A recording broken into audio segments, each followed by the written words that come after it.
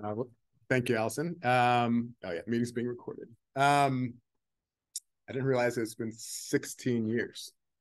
Ooh, is that on my end somewhere? That's the thing, it didn't pop up. For like none of the Zoom stuff is popping up for me. But I can redo it. Oh yeah, I see it. I see it. Sorry. Why is that not?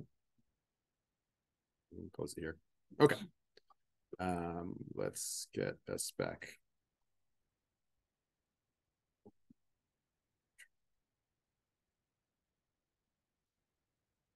No, I just gotta share my screen again. So, and yes. Okay. Awesome. The hybrid is always a little tricky. Well, thank you for having me. I'm very excited to be here and share some of my work with you. The title of my talk, The Multifaceted Interplay Between Cognition and Skilled Action, basically lets me talk about whatever I want that my lab does. So it doesn't really mean that much yet. And you guys are going to have a part in choosing what you hear about as well. But I always like to start with definitions. I know this is a cognitive crowd, so some of this will probably be review for most of you. But I'm going to ask that you all imagine that you're driving in this car. But you're not driving around Philadelphia. You're actually in mainland China. Rules of the road, more or less the same. You're probably going to do just fine. You might have to have Google Maps open or something like that to get around, but you'll probably be okay. However, if you cross over into Hong Kong, being a former British colony, you have to drive on the left side of the road. And now, as you might imagine, you're going to have to overcome a lot of automatic and habitual tendencies, and you're going to start to encounter some issues. So first, you're going to have to actively maintain this rule, drive on the left in mind. When you want to make a turn, you're probably going to have to turn, if you turn right, it's now to the far lane, to the close lane. So your automatic actions are going to have to be changed in the service of your current goal. You're going to have to deploy your attention in different parts of your visual space to monitor for oncoming traffic. And let's say you have to commute back and forth between mainland China and Hong Kong, you're going to have to do some task switching. So these kinds of processes, the active maintenance of your task relevant context, overriding automatic and habitual tendencies for your current goals, task switching. These are the kinds of processes I'm referring to interchangeably as cognitive control processes, top-down control processes, things like this. So now I want you to imagine that you're driving for a job interview and you're a little bit late and you really want to get there on time and you're really motivated to do really well in this situation. You might imagine that you're going to have some improvement in some of these cognitive control and top-down control processes. And there's a lot of experimental evidence that that kind of thing does occur when you're more motivated. So as Allison mentioned, I do like sports in action. And I always use this example of golf. So there's a lot of anecdotal and experimental evidence that these kinds of control processes can actually aid our actions, both in terms of learning and performance. So, you know, millions and billions of dollars are spent on golf instruction every year. People have golf coaches and magazine subscriptions and things like that. And it is actually true that if you have like a golf instructor who says, you know, keep your left arm straight in your downswing, that might actually help your golf game a little bit. At the same time, we all kind of have this intuition that when it's like the big moment, it's like the final date of a tournament, like maybe we don't want to be doing this. So potentially kind of focusing on what your body's doing and really trying to control your actions might have some downsides as well. And so again, there's a lot of experimental evidence and anecdotal evidence that something like this is happening. So in my lab, we're kind of interested in how all these things play together. So how does cognitive control influence skilled actions? How does motivation impact the balance between goal-directed habitual actions and things like this? So we always start with some behavioral experiments, and we've been doing a lot of computational modeling of behavior more recently. Once we feel like we have a sense of the kinds of cognitive processes involved, we use functional imaging in terms of fMRI to get a sense of the brain areas and the brain networks that are involved in the cognitive processes that we're interested in. Then finally, we use non-invasive brain stimulation in the form of TMS, or transcranial magnetic stimulation, to kind of transiently disrupt these areas of the brain that we think are important to these cognitive processes, to see how that affects behavior, affects the cognitive processes, and affects these large-scale brain networks. So in terms of the outline of the talk, I thought I would start with some more behavioral work and some computational modeling, asking this question of how motivation impacts the balance between goal-directed and habitual actions. And then after that, I'm going to free it up for you guys to tell me what you want to hear about. So it's going to be a little bit of a choose your own adventure. I have this little lightning bolt on Charles Barkley's head to remind me to say this is like more recent work that I would be excited to talk about, but it kind of depends on what you guys want to hear about. So I'm going to go through those options just to like signpost them, and then we'll return to that and you can choose whichever one of these later. If you like what you hear at first and you like the computational modeling approach, we can talk about what happens after you make an error. So what is the nature of post-error cognitive processing? We could talk about some recent work looking at how reward impacts neural representations of skilled motor plans. So this is an fMRI study. This third one is a combined fMRI and TMS study. It's mostly going to talk about the TMS behavioral effects of looking at long-term motor expertise and how dorsolateral prefrontal cortex, which is an area of the brain very important for cognitive control processes, and primary motor cortex are involved in the development of motor expertise. If you kind of care about motor control, but not really, and you care more about decisions, we could talk about how rewards impact vision motor decision-making. And then finally, if you don't care about action at all, and you just want to talk about kind of more cognitive processes, we can talk about how reward and motivation impacts just working memory in isolation. So those are the options. I'll make sure to return to this so you can select it, but I just want to kind of have them in the back of your mind to start with. Okay, so let's start with this question. How does motivation impact the balance between goal-directed and habitual control? So as I alluded to in that introduction with the thought bubble growing, there's a lot of experimental evidence that rewards and motivation can actually enhance some cognitive control processes. So a typical task that you would see is like a Stroop-like task. It's something like this.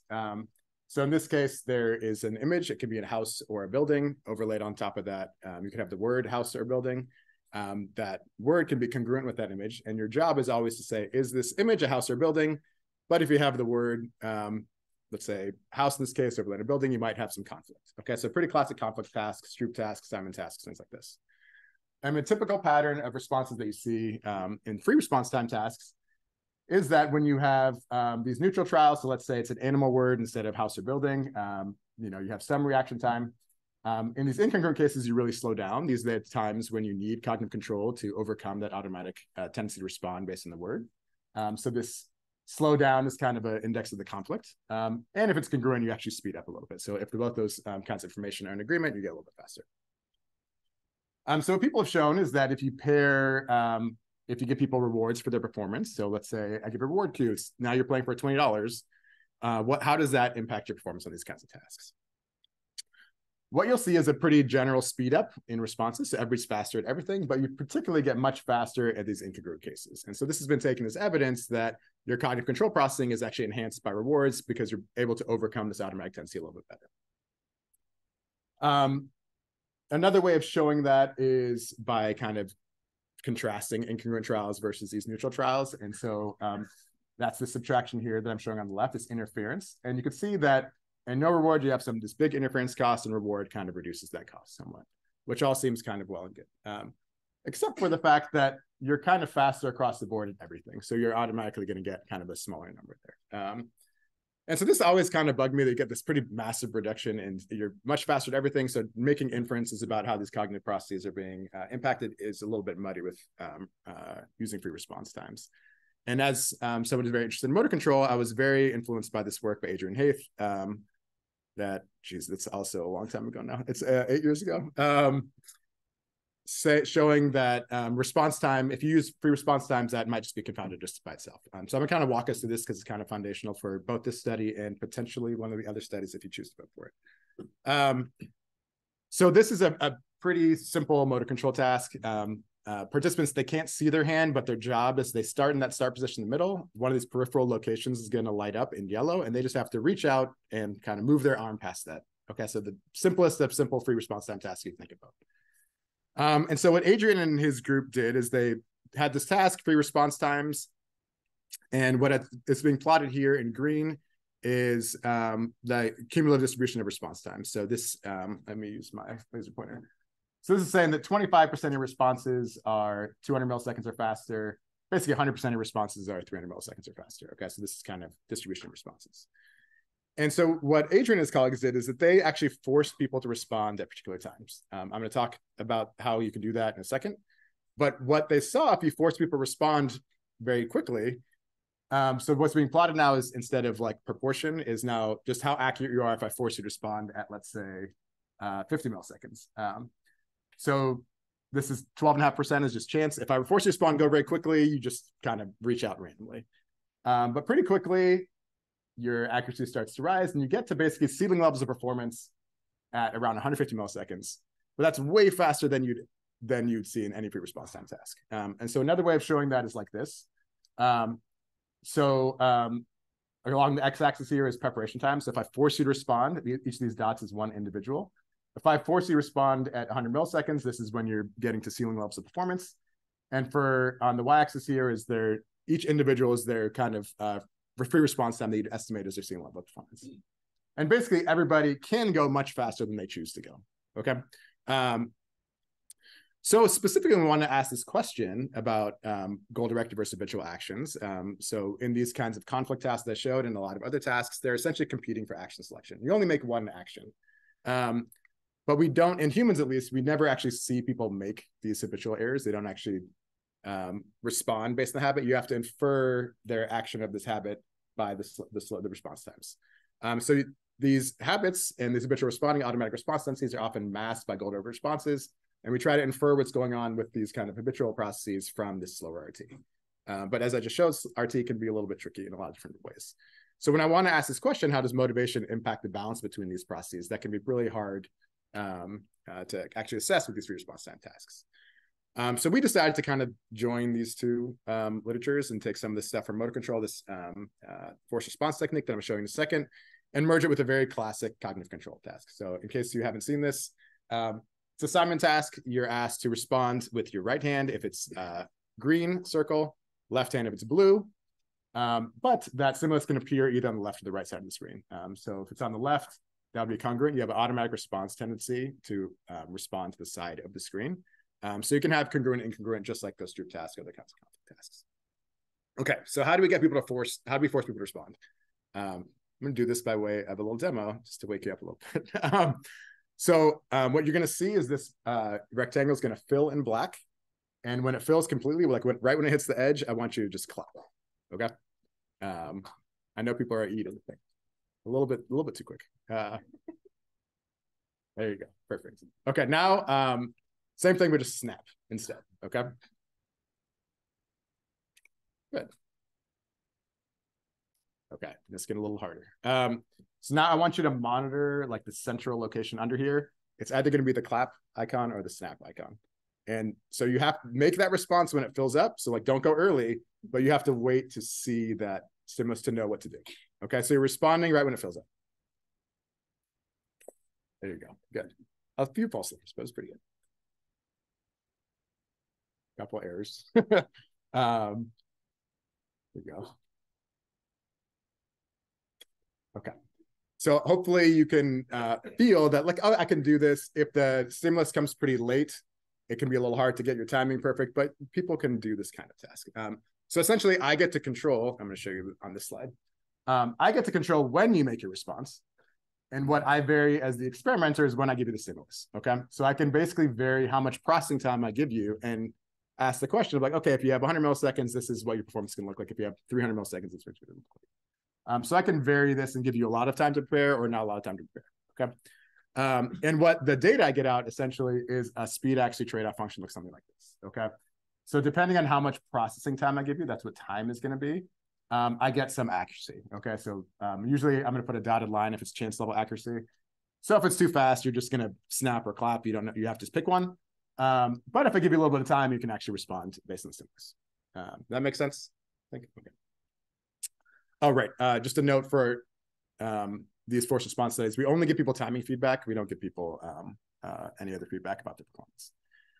And here's this binary, whether you get the side or the color correct. Right. This one's just two choices. This is two buttons. It's not the 8 options or whatever it was for the reaching. So when in blue and yellow down here is all the stimulus timing that we can sample. So we could sample up to a second before, and then the histogram here in gray is participants actual responses. So they're pretty good about. They're supposed to respond in 2.5 seconds on every trial. There's some variability around that, but people can do this task. Okay. And we generally, when we analyze this data, we only look at if you're within 100 milliseconds of when you're supposed to respond. Okay. The other nice thing about using this force response task is that it lends itself really well to this model of cognitive processing about how we prepare our responses. So this looks a little busy, but I'm going to walk through it slowly. It's actually very, very simple. So we make an assumption that when you prepare a response, there's some mean amount of time that takes, and there's some variability, which seems pretty straightforward. It takes me, let's say, on average, 250 milliseconds, but I'm variable. So we make that assumption. So let's say I knew what that distribution was. I knew what the mean and variability was, and I know how much time I give you. That's what this yellow line is. So I gave you, let's say, 400 milliseconds. If I know this distribution, then I know the likelihood, how likely you are to have a response ready, and how likely that you're not ready yet. So I get those out. So I have a probability that you have something prepared, or a probability that you don't and you're just guessing. Once I know those, if I assume that if you're guessing, you're actually guessing, and it's just a chance. And I make the last assumption that even if you're ready, sometimes you just mess up. Sometimes you just push, you fully prepared, but the wrong response came out, and we can estimate how likely that is to happen. So with just those, I can reproduce that speed-x trade-off function that I showed you before. Okay, so I just assume that there's some amount of time it takes to prepare a response, and that you sometimes guess and sometimes you just mess up, and that gives me back out the data that we get from this experiment. So what my model allows me to do is estimate the latency of how long it takes to prepare these responses, the latency of the cognitive processing necessary to prepare a response. And so in these kinds of conflict situations, we make a couple further assumptions. We assume that goals and habits are prepared separately, that habits are prepared more quickly than goals. I think these are non-controversial, hopefully. That there's some mean preparation time and it varies around that mean. And once the goal is prepared, that it overrides the habit. Okay. Okay, so I'm going to get a mean and a standard deviation for both a goal-directed response and a habitual response. And so I could also show that another way of how likely it is that one of these responses is ready at a given point in time. Okay, so very quickly, it's very likely the habit response prepared and not the goal response in this situation, for example. Okay, so let me show you some data. So if I put people on this Simon task, what I could do is show you those incongruent and congruent trials separately. So across the x-axis here is that preparation time. So when you see the stimulus, is it 100 milliseconds before, or 700 milliseconds before as you respond? Again, accuracy on the y-axis, so chance is 50%. If I only give you a couple hundred milliseconds, you're just guessing. In this congruent case, where the color and the side of the screen match, you get pretty good pretty quickly. But what you'll see is in the incongruent case, you actually get this dip. Okay, so you're below chance. You're actually making habitual errors. And this is something you don't actually see in humans basically ever. So if you're interested in this habit goal conflict, you don't get to actually observe this, but we actually get errors of commission, which is cool. So if we're really interested in that, for example, we could like densely sample these fast times and see how the habit's getting moved around.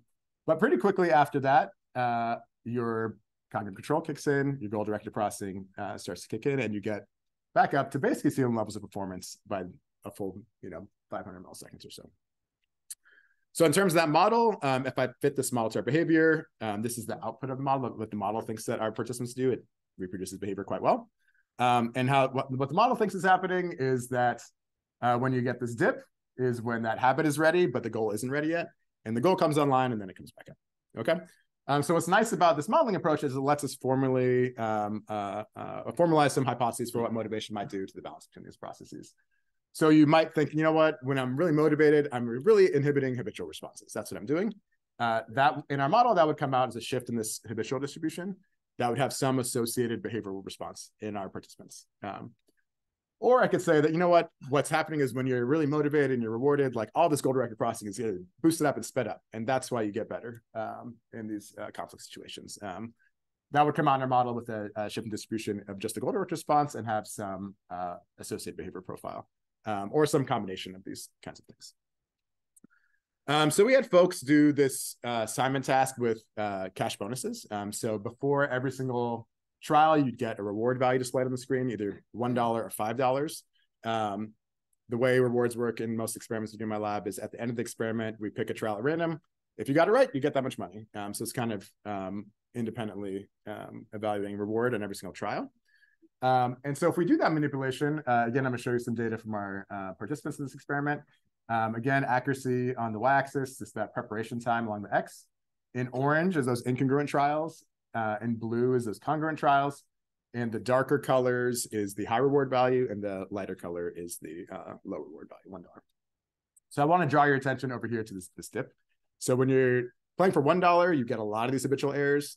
When you're playing for $5, you're reducing the amount of those. Okay, so this is some index of like cognitive control actually working and being enhanced by reward. But it can be pretty tricky to just look at this and say, okay, is this like inhibiting habits that's getting better, or what is it? So this is where the modeling is very useful. And what we see when we fit our model is that, so again, in dark is the high reward value condition, and in lighter colors is the low reward value. And we see as we see the shift in the distribution of the goal directed response and no movement in the habit whatsoever. So my trainees are getting quite fond of using Bayesian statistics. So you might see some of these kinds of plots. So in lieu of like p-values and things, I'm going to show you like the evidence posterior distribution, so posterior distribution of a parameter. So what this is the change in the mean of these distributions. 0 would be it's the exact same distribution. So you'll see the habit. All of our evidence is that's right in the same place, basically.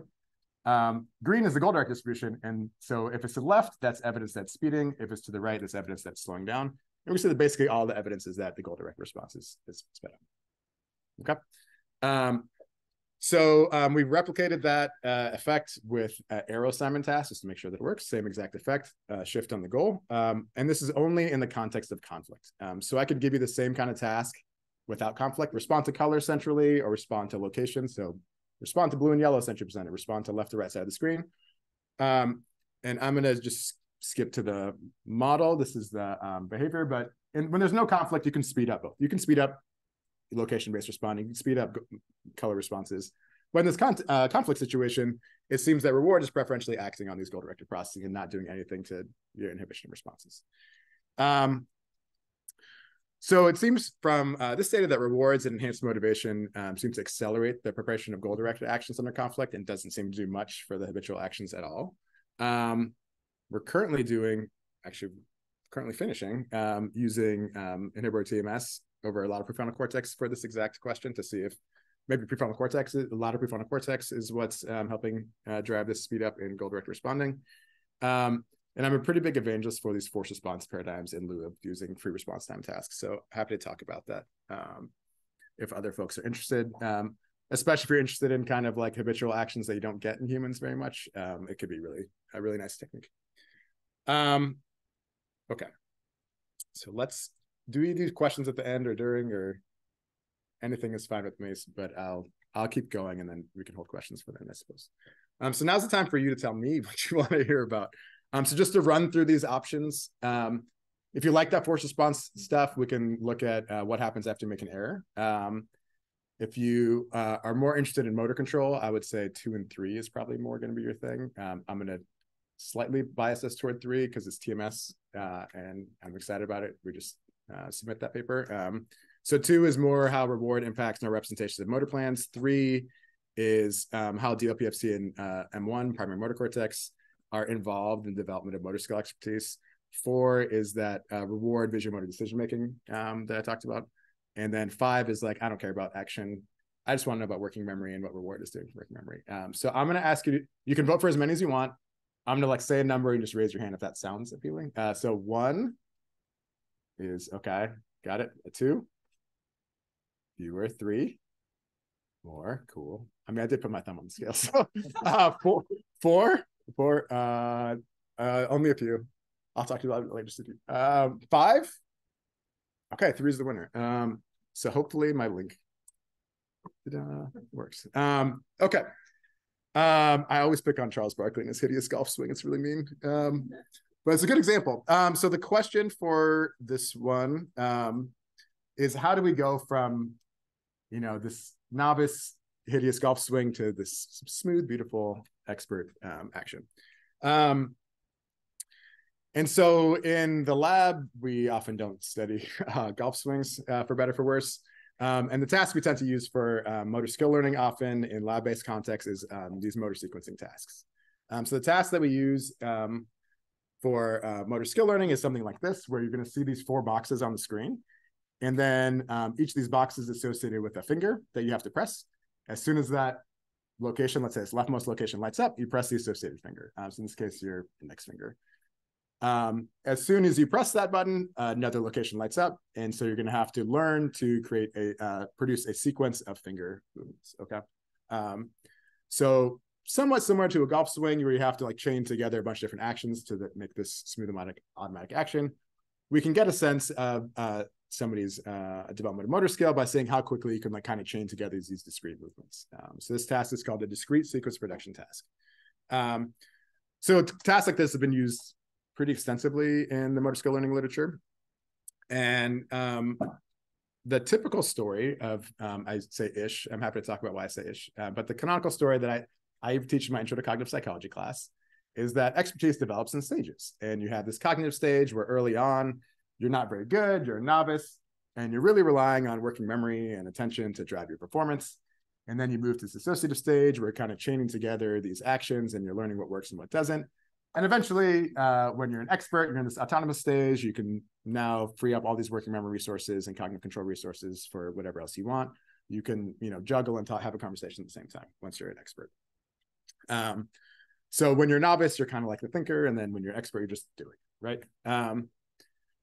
And in terms of I'm going to keep with cortical involvement, mostly because TMS only affects cortex. So I'm going to skip over some subcortical stuff, but happy to talk about it later if people are interested in it. But so people have used neuromaging mostly to have this kind of canonical view of the cortical areas that are involved as you progress through motor skill expertise. And early on, in all these imaging studies, dorsolateral prefrontal cortex is very hyperactive early on in skill training. So DLPFC is very important for working memory process in general and cognitive control process in general. But over time, as you practice, it seems that activity in this area drops off. And it's assumed that primary motor cortex and specifically corticostriatal loops are driving expert motor performance. But the thing that's always bugged me about this is that if you look at the neuroimaging literature and you're just looking at activity in these regions over the course of training, activity in both these areas tends to go down with training. Okay, so as you train, DLPFC activity reduces, but also M1 activity reduces. And so you have the same pattern of, activity changes, but people say, oh, well, in DLPFC, you're just released from control and you don't need it anymore. But for M1, it's actually just more efficient and it's like metabolically more efficient. So you're just doing better there. But it's still critically involved in the motor skill. This always kind of bugged me, especially as a more cognitive person. So I want a little more, more evidence for the dissociation between how these areas are working. Another problem is that mean level changes in fMRI activity are just a little inconclusive. So this might be a little tricky if you don't do neuroimaging, but I'll try my best to explain what I mean here. So if you're looking at any particular brain area, let's say primary motor cortex, and so the data we get out from neuroimaging is in 3D pixels called voxels. So I could just say 2 voxels in motor cortex. So it's 2 areas of motor cortex. This is activity in voxel 1 and activity in voxel 2. And each of these dots is a different skill that you have. Okay, this is activity in these 2 areas, these 2 like micro areas of motor cortex when you're doing the sequence of skill. You could say that, and so let's say I train people up. Okay. So you could say like, oh, motor cortex is getting more active. I get additional recruitment in motor cortex. Both these areas, both these little voxels are increasing activity. That'd be additional recruitment in this area. Could be increased efficiency, like I talked about. You could drop in activity in both. Maybe that's what's going on in motor cortex. But you could also have a more complex level changes, right? So, and specifically, I'm going to call it this one. It could be that what's going on is that you actually have a separation of the patterns of activity in motor cortex as training develops, okay? So all these blue sequences are untrained ones. Activity looks kind of similar, but as you develop expertise, you actually get really nuanced patterns of activity in motor cortex. Okay, so if I have a super expert skill, it has a very different pattern of activity than a novice skill, and the 2 expert skills maybe have very different patterns of activity. There's several groups that have been looking at motor skill expertise and how that changes these patterns of activity. And typically, what you see is that these patterns do organize and become more distinct with training. So what I'm showing here is so this is how similar 2 untrained sequences are to another. So this is a correlation between the activity in those voxels for untrained skills. It's very similar. So this is like a cross-section looking at motor cortex. So across a lot of motor cortex, not premotor cortex, I should say, patterns of activity are very similar for untrained sequences, but as you train on them, they get more distinct. So the correlation between activity for one expert sequence and another goes down over time. And so you can like kind of build maps of areas that become more distinct, the patterns of activity become more distinct with training.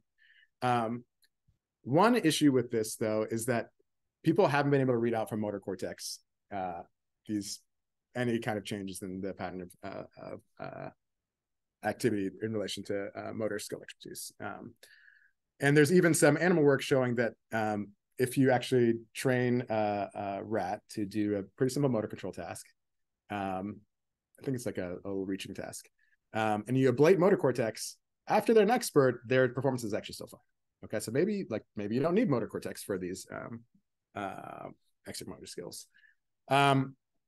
So all these have led to this question I've had for kind of a long time. It's like, well, okay, it seems that we think that motor cortex is really important for expert motor skills. It seems that we think that DLPFC isn't. So what if we in humans try to disrupt these areas and take a look at how disruption impacts performance at various levels of skill?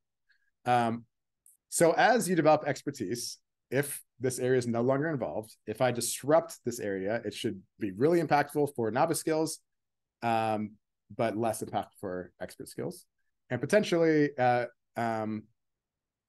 should just be disruptive across the board for M1. It doesn't matter if it's expert or novice. If I disrupt M1, maybe it should be bad for you. If it's an area that's important for motor skill across the board. If it's increased efficiency, then TMS should actually be most disruptive for those expert skills, right? So what we did is we combined that DSP task, that sequence learning task I was telling you about before, with TMS. So the sequence learning task is something like this. We give people sequence cues. So we can give you a color cue. Hey, type the blue one. Hey, type the red one. Hey, type the green one. After they see that cue, they see that series of button presses. As soon as they press one, the next one lights up. Over time, participants get really fast at producing these motor sequences. So in this study, we had 6 different sequences that folks were learning. And we actually trained them over a 6-week period. So we had people come in for a baseline session where they saw 4 of the different sequences. So each of these colors maps on to a different sequence that they had to learn. And then they come back for 24 different training sessions. And critically, during each of these training sessions, we gave them a lot of exposure to certain sequences, a little bit of exposure to some of them, and each session they saw a couple sequences just 1 or 2 times each. And then so when they come back after 6 weeks of training, now they're like a novice on a couple of sequences. They're kind of like moderate, okay at a couple of sequences, and they're like really, really expert, have thousands of trials on certain sequences. So in these sessions, we could take a look at a particular individual and say, like, okay, this is you in a novice state, this is you in an expert state, just in that one session. And then we can combine that with TMS. We can use TMS to disrupt either DLPFC activity just before performance, or motor cortex activity just before performance, or a control site. For most of our studies, we use like hip area of somatosensory cortex that isn't activated for anybody not involved in the task. And we could see how disruption impacts performance for expert sequences versus minimally trained sequences. Okay, so let's get some data again. So what I'm plotting here on the Y is what I'm calling normalized movement time. So this is basically how quickly you can do the whole 8-item sequence. How quickly can you type out all 8 items as a function of how many times you've practiced that sequence.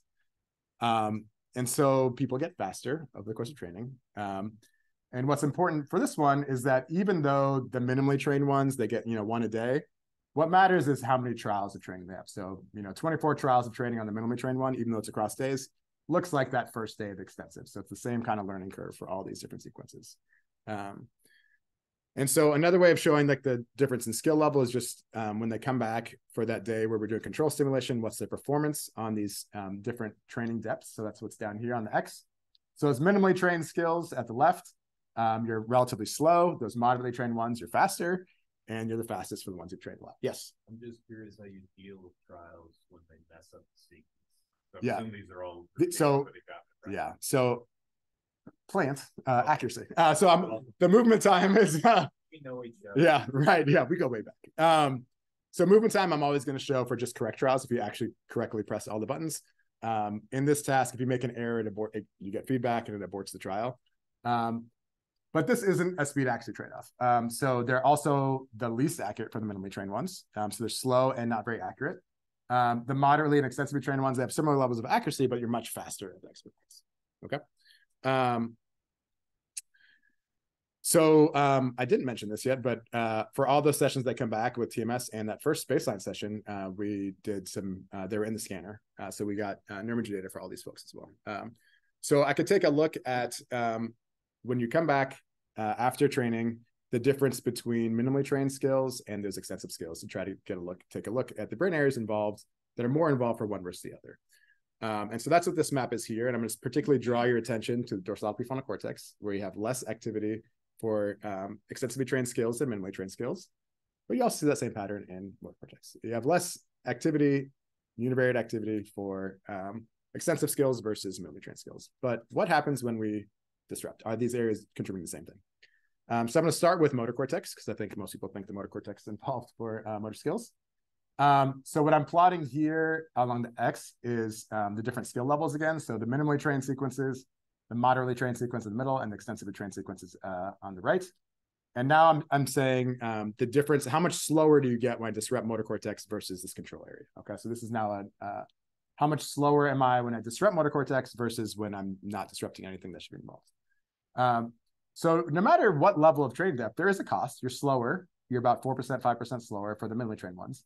But the cost of disruption actually grows as a function of expertise. Okay. So you get a bigger cost in performance for these extensively trained skills. If I look at accuracy, I basically see the same kind of pattern. So again, this is change in accuracy now. How much worse, how many more errors do I make essentially? So down is worse accuracy. There's some cost to accuracy for the minimally trained ones, but you actually see a much bigger cost for the more extensively trained skills. Okay. So the cost of motor cortex disruption actually grows with expertise. Are these results pretty consistent across observers or across individuals? Yeah, I mean, the error bars give you some sense of that, but yeah, I think we have 20, 21 people. I'm trying to think of how many people show. I don't think I have a plot with all the individuals, but there's not a ton of it. Like this is within subject error bars, I suppose, but basically everybody shows big costs. There are a couple people who, depending on the skill level, might flip around a little bit. But in general, you get pretty big costs for M1 disruption. Yeah. If we look at DLPFC stimulation, we see a slightly different pattern of results. So again, big costs across the board. It doesn't actually matter how expert you are. If you take DLPFC off, disrupt activity there, you get slower. If anything, in terms of movement time, like you get a little less slow for extensive. So maybe it's a little bit of drop in performance. But what we see in accuracy is something like pretty stark. Also, you get a big hit to accuracy for these minimally trained. So these novice skills, take DLPFC offline or disrupt activity there, you get a huge cost of performance. As you gain expertise, that cost is actually minimal, relatively minimal. So speed accuracy trade-offs, bane of my existence. That's why I do the force response thing. But we try to combine them because we have this kind of complex pattern. So we kind of developed this like normalized skill score that's trying to combine speed and accuracy to take a look, get a measure of skill. So this is this change in skill score is the difference between this active stimulation and this control stimulation when we try to combine speed and action into a single metric. And so I'm going to walk us through this because I realize it's a little bit busy. So this is that change in skill score. Down is worse skill. Blue is the LPFC simulation. Orange is the M1 simulation. So for these minimally trained skills, let's start with M1. There's a small cost M1, but as you develop expertise, you get the cost grows. So your skill gets worse. For DLPFC, you see the opposite pattern. Okay. So you get this nice dissociation where you actually see the biggest cost for these minimally trained ones, and that actually gets reduced as you train. Okay. So even though we have that same pattern of fMRI results, we get reduced activity in both areas. It seems like they're doing different things as a function of expertise. So this preprint is up. Actually, how much time? Yes. So the hand representation on M1 is actually a little smaller of an area than the DLPFC. Yes. Or, broadly defined. Yes. Right? How did you standardize the location? This is a great question. I should have said that when I showed you those TMS sites. So the hand area we defined anatomically. So we found a hand knob for each individual. And then with TMS, we can give a TMS pulse and confirm that we get twitches in the hand. So like very localized. for DLPFC, if you give a pulse, you don't have an output like that. So we define that there's a meta-analysis of attention to action. So there's an area like inferior frontal sulcus, basically like mid DLPFC, I suppose. So we took that coordinate from a meta-analysis. We confirmed for every individual that on the first day, that area was active during the performance. And we also, this is a little bit more, let me show you this. Oops. Now I have to share that with Zoom again. Bear with me, guys. Okay, it should be this one. And I would like to show you this. And also we get, at the stimulation site, we also see reductions of activity as a function of expertise. So like we think we're hitting the right area, which is nice. But that's a very good question. Okay. So the TMS work was able to confirm this dissociable roles for motor cortex DLPFC that you couldn't really see with just neuroimaging alone, which we're quite excited about. So DLPFC disruption, the cost of that is reduced as a function of expertise, but the cost of M1 disruption grows over the course of expertise. Interestingly, though, disruption always has a cost. So it's not like DLPFC doesn't matter anymore for these tasks. It's always pretty important. You always get a cost. So it's more of an evolving role rather than it's just dropping out completely. I could talk, actually, I'm just going to talk about this because this is like preliminary, I would say. I guess we presented it at a conference, but so I talked about this pattern separation. So as a function of training, you might, so I think I mentioned these people are all on the scanner. So we get brain activity after TMS. So they get inhibitor TMS, takes 40 seconds. Disruption lasts about 45 minutes or so. We put them right into the scanner. My TMS lab is like across the hall from the scanner, so we just walk over and be in there in a few minutes. So one thing we could take a look at is how distinct are patterns of activity for the, so I mentioned that there's two skills that are extensively trained, for example, 2 skills of mod trained. So we can take a look at how similar patterns of activity are for the 2 extensively trained skills. And we can also take a look at how similar patterns of activity are for these minimally trained skills and how that changes as a function of TMS. And this manipulation here shows this as a function of training. So the different skills kind of gives us how distinct things get over the course of training as well. I'm just gonna, just because I think I want to talk about one more thing if we have time. So I'm gonna show you this. So if I look at motor cortex and I, to get a sense of how distinct these patterns of activity are, what I can plot, each color is one of the sequences. So the 2 darker ones are extensively trained sequences. The more yellowish ones are the minimally trained sequences, and the kind of more bluish greeny ones, the mildly trained sequences. And this is just a way of rescaling to show you how far apart these patterns of activity are, basically.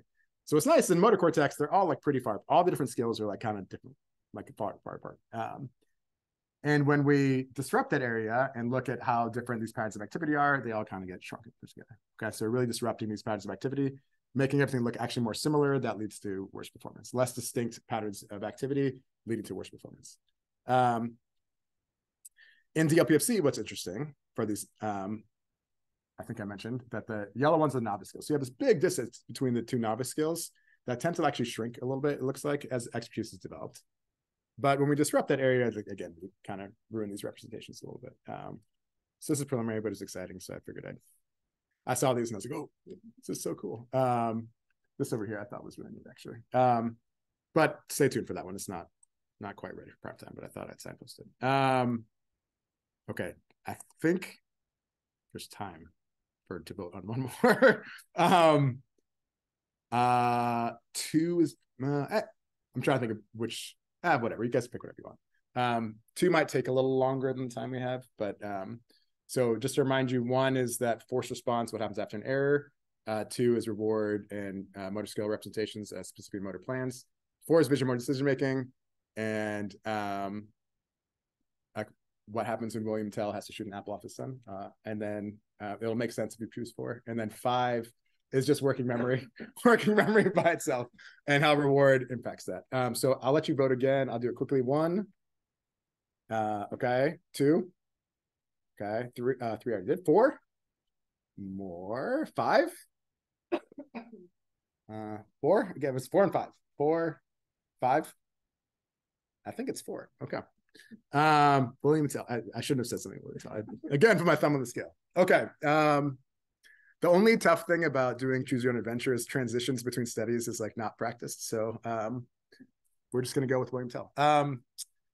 So I'm assuming many of you are familiar with the story of William Tell, but if you're not, William Tell was as the story goes, was like an expert marksman. And he insulted the local magistrate in some way. I can't remember exactly how. And that guy was kind of an asshole. And he said that, like, you have to shoot, if you're such a good marksman, you're going to have to shoot an apple off the top of your son's head. If you miss, I kill you both. Good luck. So my question is, if you're in this situation, where should William Tell aim? This is a very high pressure situation. He really wants to do well. Where should he aim in this situation? At the apple. It gets a little more complicated though. We'll come back to it. We'll come back to it. But you don't want to, you don't want to hurt your son. So slide aside, but it'll make sense in a second. So now you're in Vegas and William Tell is not around anymore. And you have to choose what slot machine you want to play. So the slot machine on the left, I'm going to tell you, is a 50% chance of losing $10 and a 50% chance of winning $20.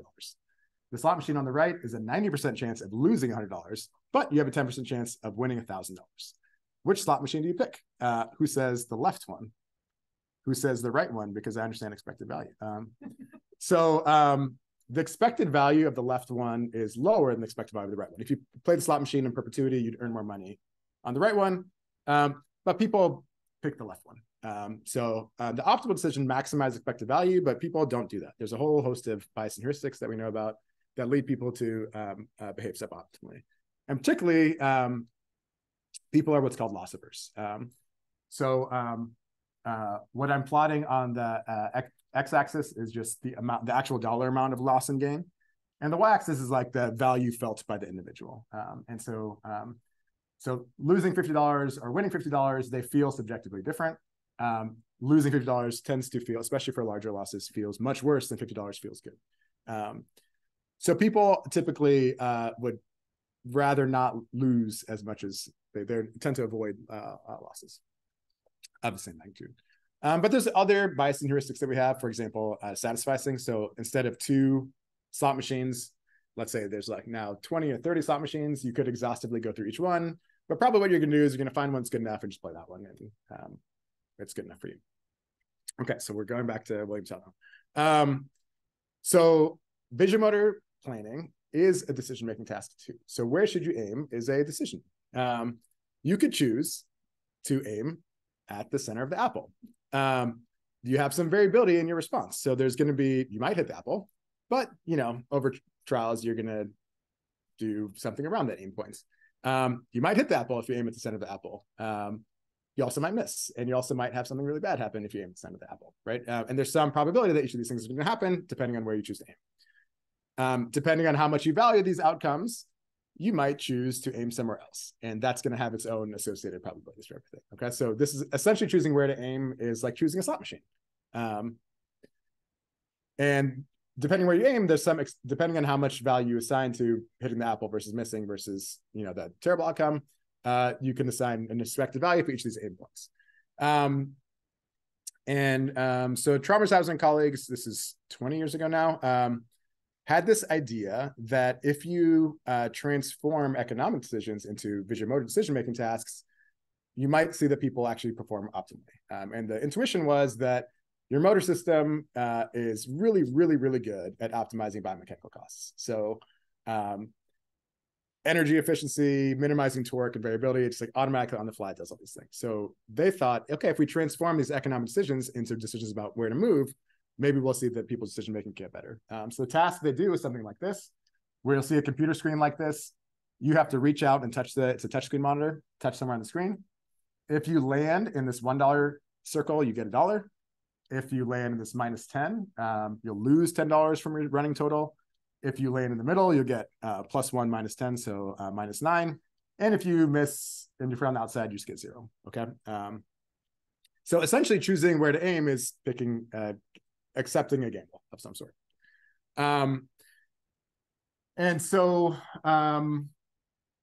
what they found, so what here we go. So what I'm plotting down here is just that configuration. So the green is that reward circle, red is that penalty circle. And this landscape I'm showing is the expected. So given someone's motor variability, there is a maximal place that you should aim to earn the most money. Okay. So I can calculate, if I know your motor variability, I can have you reach out and just touch the screen and see how variable you are, like a dot. If I know that, I could say, this is where you should aim optimally. You can get people to do the experiment. You can see where they end up, their endpoints are. We make the inference that the average of that is where you were aiming because there's a variability around that. And it turns out that from this work, it looked like people were aiming at the optimal point. Okay, so on the x-axis is where people's, each of these dots is a single individual. On the x-axis where they were aiming, and on the, on the y-axis is where they were aiming. On the x-axis, like, given I know your motor variability, this is where you should aim. This is how far over you should aim. And people are pretty hugging that line pretty nice, okay? And so, so then we're going to, sorry, this is like really jumping around, but now we're going back to William Tell for a second. So I have a few papers looking at choking under pressure. So I remember Charles Barkley and his hideous swing, like when he's most motivated, he does poorly, and I have a few papers showing that when money values get really big, you actually do really poorly at these motor control tasks. So this result always kind of bugged me because I was like, well, if you have like 5 cents, 10 cents, sure. But if it's big money values, you're going to show the same loss aversion stuff that you did before. And one thing that also bugged me with that prior work was that they compared performance to like this optimal model, but like no other, it's like, yeah, it looks kind of like optimal. I mean, and it's compelling, but it's like, what about other possibilities? We decided to do this task with big money values and compare multiple models to see what describes behavior the best. So we had people do this reaching task. You like touch the space bar. When you see this bounding box, those 2 circles can appear anywhere in there. And as soon as they light up, you have to reach out and touch it. We train people to just reach out and touch. So we get their motor variability in a separate day. And then we say, okay, you're going to be playing for cash bonuses on day 2. And then, so what we manipulated was this loss penalty ratio. So we can have people play for +$1, -$1, -$5, -$1, or I didn't show the, oh, that's the ratios. So I could say even money or like big money. Loss are really big. We could actually did, I think, $15 and $3 for some, or 1 and 5 on other ones. And so we also can, now we could formalize kind of loss aversion and optimal and other things in different models. So we can have the optimal model, like given your motor variability, you should reach here. Then we could also have, for example, a loss averse model. It's like, okay, I can measure your loss aversion in a classic economic decision-making task. I can get an exact value of how much you dislike losing. So we can have a parameter, lambda, that's how loss averse you are. And we could put that back in our model. And it's like, okay, if you're loss averse, as you show in this economic decision-making task, you should actually reach over here. This is optimal for your loss averse self should reach over here to like maintain your values. And then, so then we can see where you actually reached, and we know how far off you are from where the model predicts. And then you could see, based on this other model, we predict over here, but that's like doesn't describe your data as well. Okay. Hopefully this kind of makes sense. So we could see, is your aim point basically closer to this where the optimal model predicts or where the loss averse model predicts? Okay. So what I'm plotting here is kind of that model fit. In green is that optimal model, maximum expected value. And purple here is maximum expected loss averse value. So people's behavior is actually better described by this optimal model than the loss averse model. And that doesn't matter if the reward and penalty values are similar scale or a large scale. It seems like, so this is where the model predicts you should aim. This is where people actually aim. So people seem to be closer to optimal. They're not loss averse, but they when you actually look at behavior, they're not actually optimal either. So it might be hard to see if you're far back. Maybe look at one of the other screens if you're far back. So triangles where the optimal model says you should aim for this person. Square is where the loss averse model says you should aim. So for the kind of lower reward and penalty values, people are pretty optimal. But at the big ones, they're like nowhere close to either of those. They're actually like really bad. And so this led us to come up with, it's like, hey, maybe loss aversion is eliminated, but you still have other bias and heuristics at play. So after seeing some pilot data, we developed this satisficing model that's like, you know what, maybe people just get in this high pressure situation, they're just freaked out and they're just like, hey, I'm just going to go here and do it. So this model is supposed to like kind of encapsulate that kind of behavior. So this model is like, I initially called it the dumb model when we were in lab. This is the dumb model. If there's no penalty value, you just aim at the center of the reward circle. If there is a penalty, you just aim halfway in between. It's that this is good point's good enough. I don't know. I don't want to calculate it. And so that is going to be in orange here, this H heuristic model. And so what you'll see is like, yeah, again, this is a new data now. Loss averse model doesn't predict behavior at all. Optimal is pretty good, but actually the heuristic model does actually much better, actually. Especially when these reward values the reward penalty ratios get really big. People aren't optimal. They're just doing this heuristic thing where they're like, oh, let's just go right here. And if I show you each of our participants, 0 is both models, the optimal model and heuristic model fit equally well for that person. Up and yellow is the optimal model fits better, and down is the heuristic model fits better. Okay, so this is each of our individuals. When their reward and penalty values are pretty similar, most people seem pretty optimal. They're better described as optimal models predictions. But like everybody at these high reward values, like everybody's doing this heuristic thing. Nobody's doing this optimal thing anymore. Okay. So hopefully that's convinced you that vision motor decisions are still suboptimal. They're not actually optimal at these large reward values. Loss aversion seems to be eliminated by transforming into this motor decision, but it's not like you can just like get rid of all the bias heuristics that we know about from economic decision making.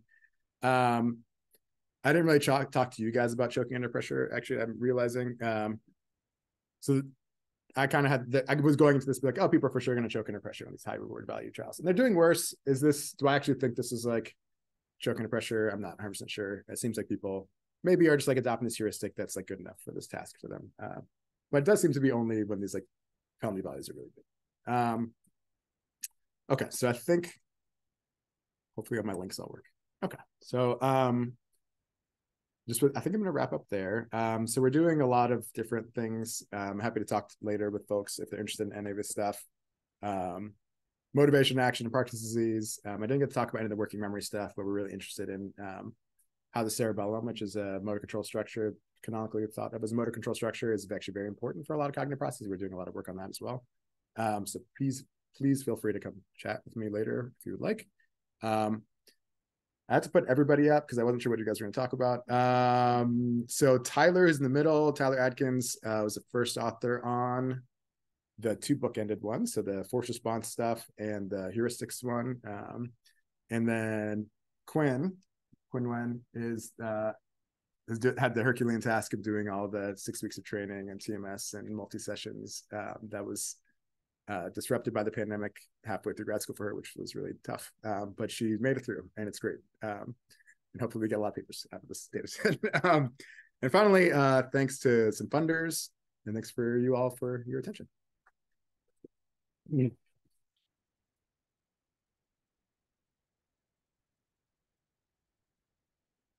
happy to take questions if there are any.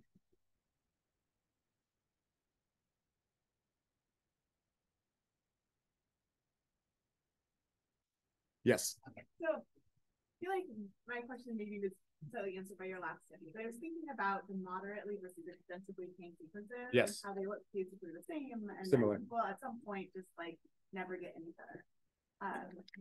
They do get better. They do, but not a lot. Right? Not a lot better. Right. Like sort of like end up at a good enough. Yeah. Region. So I think one of the let me put this. Oops. Let me put this. One of the tricky things is that like let me use this.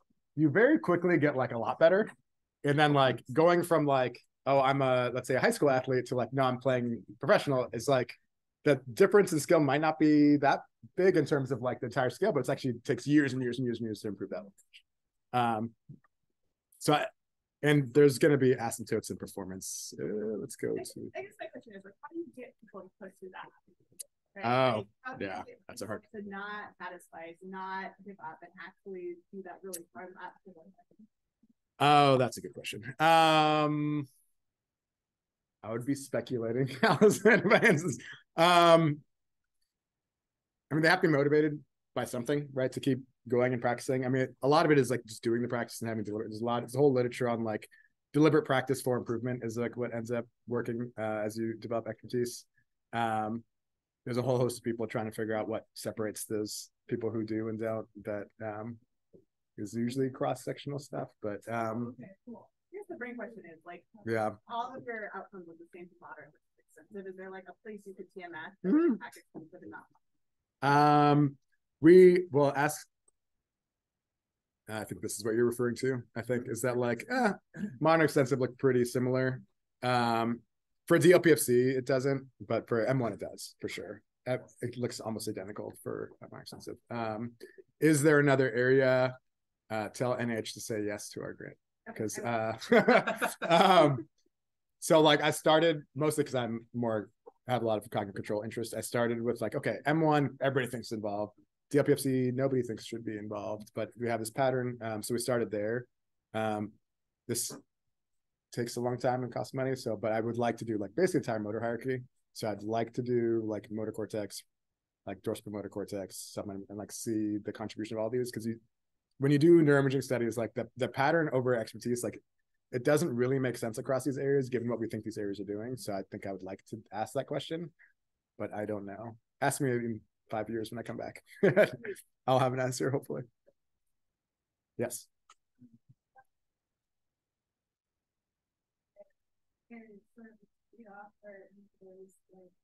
General cognitive control and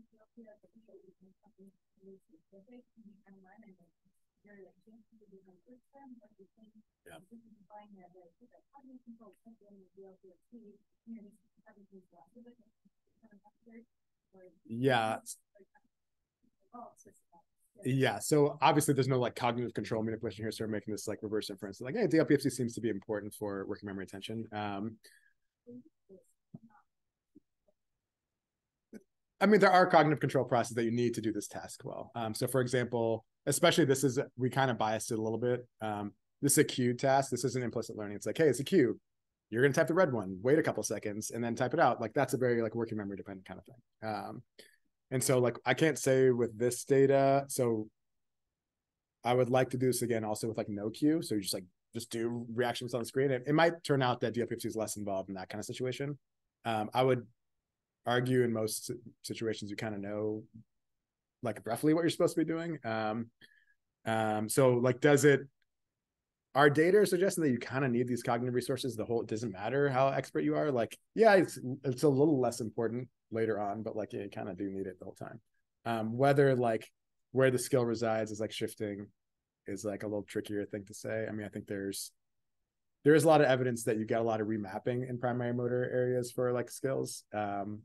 And like the expanse of the area of cortex that are involved changes a little bit in motor areas. And they have these rodent studies that are like, yeah, actually you have basically sensory motor striatum to motor cortex is what's doing everything. That's the system that has to learn to do these tasks well. So I don't know if it's like changing completely, but like there are alterations as skills develop, I don't know if that answered your question at all, but and then I think you had a question. Yeah, I had a question about the last study. Sure. It's surprising to me. The results is surprising because if I understand correctly, it looks like you're getting the opposite of loss aversion. Yeah. Figure 6. Yeah. And so I wonder, explain again how the incentivization works and sure. And how much training do they get in the task? Like at what point in the how much training have they had before we're measuring their performance? So how much feedback are they getting? Yeah. How much do they won or lost at that point? Great questions. So reaching itself, I'd say they have a whole lifetime of experience in reaching. So they're very good at reaching. This task, like, hey, aim at this reward circle and penalty circle. They come in for like 40 minutes on a day. And essentially we just have them get familiar with the touch screen. So it's like, reach out and touch this location. Now we're going to move it around. So we get most of that first day is the motor variability. And then at the very end of the first day, they get like 50 trials of, so they do get try to hit the circle and avoid that circle, but it's like no consequences for 50 trials. So people like, they understand what they're doing, but actual monetary rewards and penalties are only introduced that are they're going to get paid out on the second day. So it's like very fresh for them. Like I said, for the other reward study, the way rewards work for all of our studies is we don't want people to accumulate rewards because what tends to happen is if you accumulate a lot of rewards at the end of the experiment, you're like, yeah, now I have a bank, I don't care anymore. So for this experiment, I think we did it block-wise. So I think there were 8 blocks. At the end of every block, we pick a trial at random. You get wherever you hit, we'll show you where you hit, and like you get that much money into your bank or whatever. So, so I think people on average made, I don't know, more than $5, less than $15 a bonus at the end. But they weren't like accumulating through. It was kind of a random probabilistic thing for them. And did they get feedback on each trial? They see where they hit. They do see the feedback of where their endpoint was. So they know. Infer, you know. So over +1, -5. Yeah. So like you don't know which of those are going to pick, but at the end of a block, you're like, oh, I had a lot of them that I was in the penalty, or a lot of them that I was like off completely or whatever. And is there any movement over the course of that one session as to where they're? Ooh, that's a good question. So are they? Yeah. So I think pretty stable from. Yeah. So the question is does their aim point move as a function of blocks? I'm sure we looked at that, and I'm trying to remember. Do I have a slide? It's been a while since anybody voted for this one.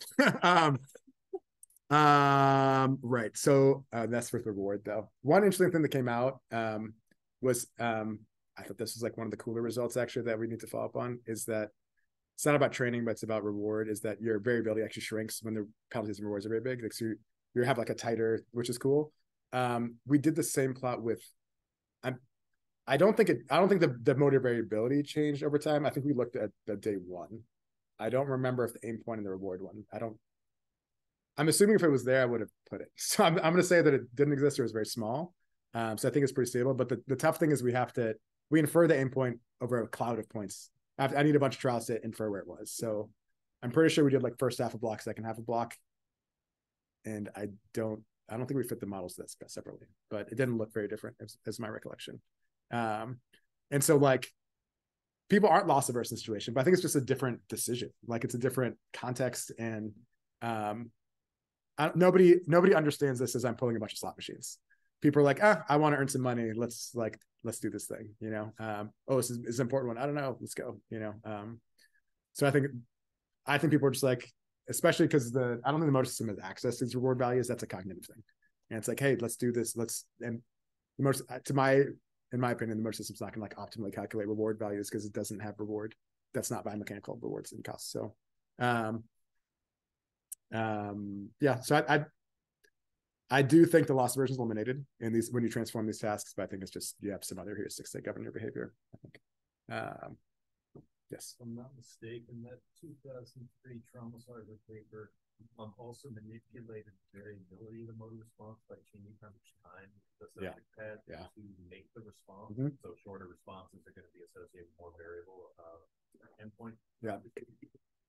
So I'm wondering if you did a manipulation like that, whether there were any effects to against that. Yeah. So we didn't do that. There was some work, maybe even a decade ago now, where you can give people feedback that's like you can induce variability in their movement and their input feedback. And that work was more in line with like, actually people can optimally integrate this noise you put on their movement. It looks like kind of optimal again. But then if you look at it at the larger reward values, it doesn't. I think it's still governed by this, but we didn't actually manipulate that here. So I don't know. I mean, kind of to that point, it's like kind of interesting that they actually change their variability based on the reward value. So like it gets a little complicated. I don't think it's like static variability. I think there's It's, any like analysis with like sociology to see if tendencies towards loss aversion like differ across like economic class? Oh, that's a great question. I don't know. That I'm positive it's been done. I'm also pretty positive I would say the wrong thing if I tried to guess. But I know it's been done. You could search, I think. I thought there was somebody. No, nobody is. Okay. Cool. Okay.